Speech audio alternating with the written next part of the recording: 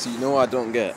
I don't get what ADL's done, because these 2016, 2017 MMCs by Stagecoach, yeah, you can hear the engine moaning, but then you got flipping the ones at KB, the flipping 2018 plus ones. All of them seem to not have that moan. They just have this low pitched bass like in the background, and then because the engine's so quiet on them, you can mainly hear the compressor. No one talks about that with them. Look, that's what I find odd about them. I don't know if it's something with the exhaust or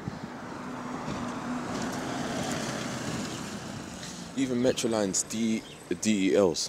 DELs, the flipping 2019 ones that were meant for the 393, but they were in the incorrect length. The ones that are on the 112 right now, them DEL MMCs, even they've got the same thing where they ain't got no engine mode.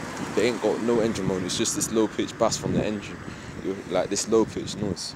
That's like, like it's the same noise the street lights make.